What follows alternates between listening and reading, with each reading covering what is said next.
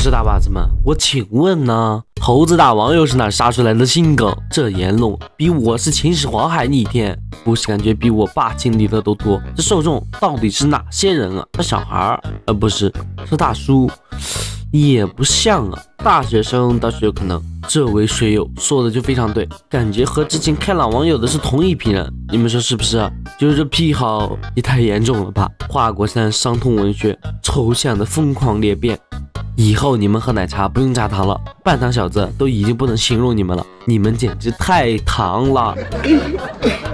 他们说话也是猴子大王13、14，记住小孩别碰26键中间那一行。我说为什么别碰啊 ？ASDFGKL 这什么意思啊？怪不得不让碰的，现在我连看和闻都不敢了，无意冒犯，立马再见。你有病！猴子大王798，你说这个798这个字能懂的肯定不少了，怎么就能这么像呢？大袜子，你这说话怎么是不像？拆开我还认识中文，拼一起我咋不认识了呢？逆天！